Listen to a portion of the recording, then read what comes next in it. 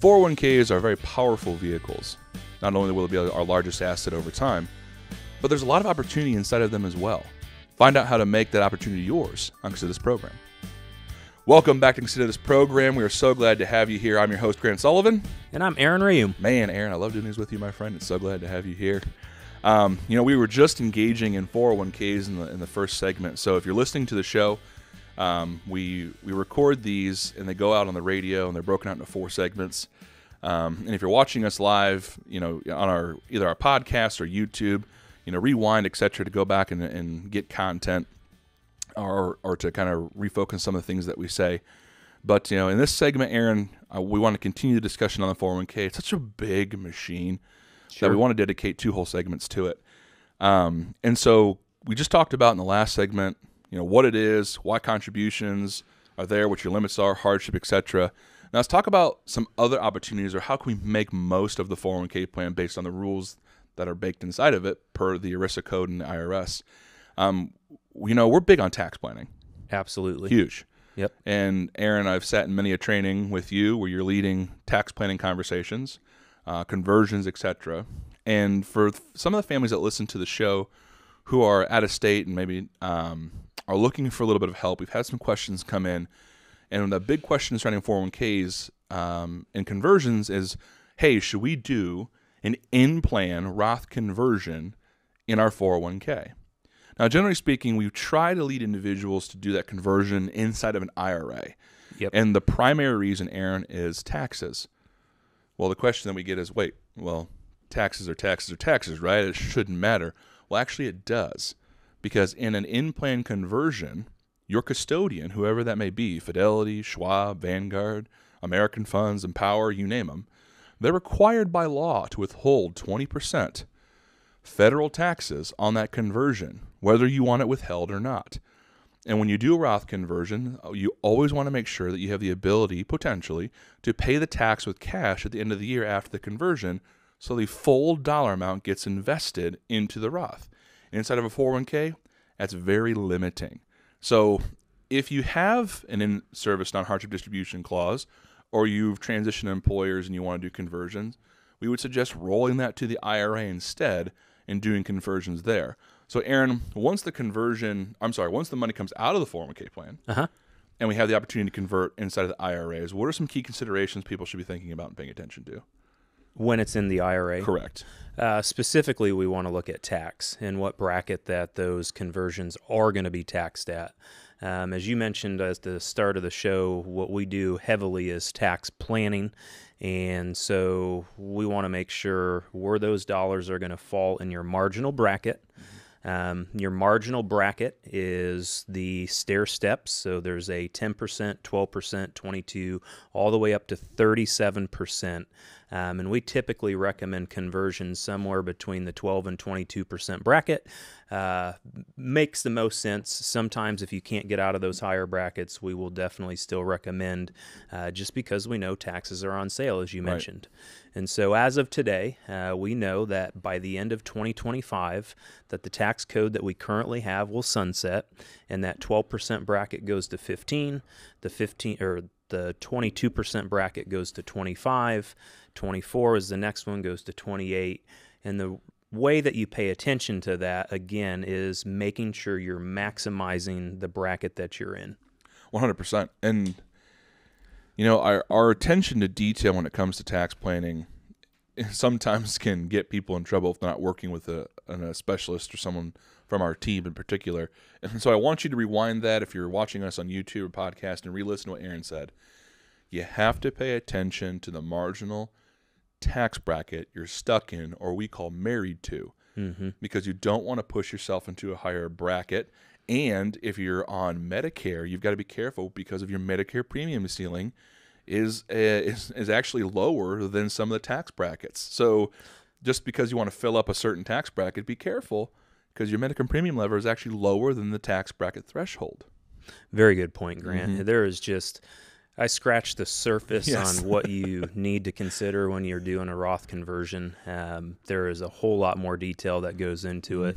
I would recommend that if you're thinking about doing conversions, that you would seek professional help Oh, absolutely. From your tax professional and from your fiduciary advisor. And if you don't have either of those, please reach out to us, and we'll talk about next steps meetings here in a second. The one element that often advisors don't talk about, Aaron, and I think we need to give 401k plans their due, is that the money doesn't have to leave the plan.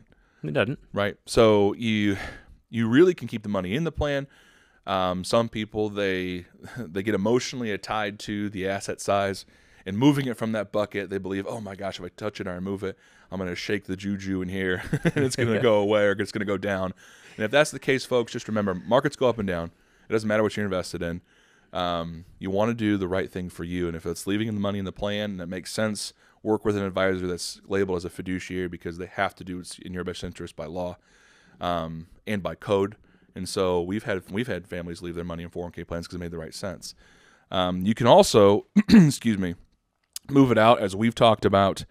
And the other element is, if you're going to leave it in the plan, one of the primary reasons I recommended it is actually for beneficiaries, and here's why.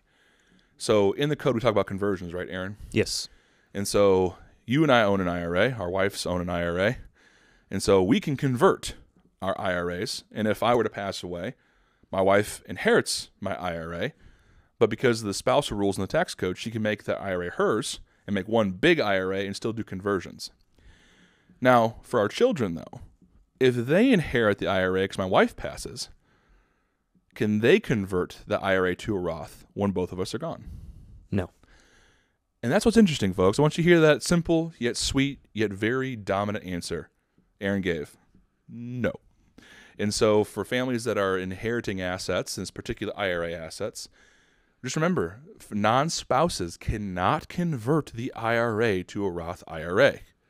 Now, just like all tax code, there's a loophole, albeit a tiny one, and that's in the 401k plan space. So if your situation did not allow for significant tax conversion, and you wanted to leave your heirs the ability to convert that money to Roth, they're not going to be able to do it in an IRA, but they can do it in a 401k plan. Yes, it's amazing. And you go, wait a second, what? Grant, Aaron, you just told me, no, my heirs are bleeding. What is happening? Well, in the 401k plan code, depending on the plan document, again, there it is again, your heirs can convert 401k deferred tax money to Roth 401k money in the plan. Now, yes, they're going to pay the 20% federal withholding. Yep, understand that. And they're still subject to the 10-year distribution rule because of the Secure Act. Still going to do that. Mm-hmm. But guess what? The money gets to grow tax-free for a period of years, either 1, 10, 5, 7. And if they convert that in the 401k plan, they have the ability to build some tax-free wealth, at least for a period of time. And strategically, it makes sense. So, folks, if you notice in the 401k plan, Aaron and I have not talked about investments on an iota, with the exception that they're limited. And because the investments, although good, right, and it's good to understand what those are, and it's good to rebalance them over time and pay attention to what you're doing in your 401k plan, along with all of your other assets, the tax considerations are monumental. And the potential there for you and for us in the 401k plan is huge just in those moves alone. And so for a couple other things, Aaron, if our families are married to a certain tax bracket, right, conversions don't make sense for whatever reason, they still can do one tax change, and that's can move their contributions from deferred to Roth. Sure. And so going back to our tax stair steps, why would they do that? Why would that be important? So you're saying, Grant, I can't do conversions, but why are you going to have me do contribution changes instead? Mainly control for when you move into your life after work. Boom, baby. And so you don't want to go into what we call your life after work. Most people call that retirement, and be lopsided in one tax bucket. Mm-hmm. The IRS can change the game on the tax code, and it's likely that rates are going to go up. And so if all of your dollars are tax deferred, your playing field is dollars tax deferred, dollars coming out are paying tax. Mm-hmm. The Roth, the benefit of that is you don't have required minimum distributions at age 72. It grows tax-free. Your distributions are tax-free. And so it really, really matters when you're moving into distribution in your life after work. Absolutely. And I need to correct myself, actually, because I said, what would we do? Well, we weren't doing conversions. Why would we change the contributions?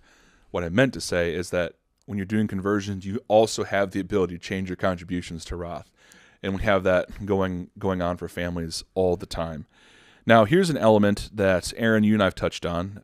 Depending on who you work with, if it's an annuity salesman or insurance salesman or other advisor, there's some very, intense opinions on the word I'm about to throw out. Mm-hmm. But, the annuities have made their way into the 401k plan space. Wonderful. Good, bad, or indifferent, it's the case. Now, let's take a couple minutes, Aaron, talking about what annuities are and where we see potentially where they fit and where to be careful in the plan. An annuity is really just a contract through an insurance company, and they're traditionally designed to pay you income in the future. A lot of times they're heavy laden with fees and expenses that people don't know or don't pay attention to. And more often than not, annuities are sold more than bought. They are, so, 100%. Where it fits inside of the 401k plan, I'm going to lean on your expertise Sure. for that because I'm not a big fan of them altogether. No, you're all right. And again, you got to be careful and I want to echo what Aaron said. They're more often sold than bought, and especially when they enter the 401k plan, you have to be very wary. Now, where our team sees annuities fitting potentially is when you buy an annuity for immediate income.